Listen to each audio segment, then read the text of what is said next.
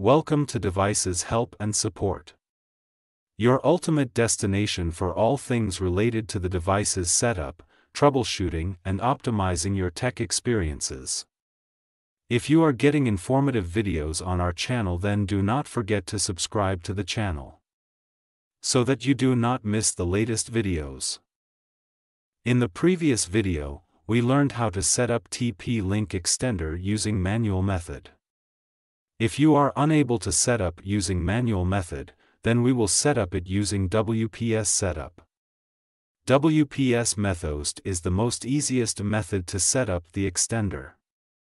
You can set up your extender within 2 minutes using this method. So let's start the setup. First step is same as the manual method. Place the TP-Link extender near your router and plug it into a power outlet. Wait for the power LED to turn solid. Press the WPS button on your router first. The WPS button is located in the back side of the router. Within 2 minutes, press the WPS button on the extender.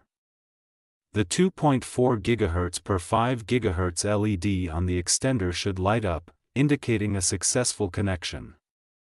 If the 5 GHz light doesn't turn on, repeat the process. Unplug it and move it halfway between your router and the weak signal area.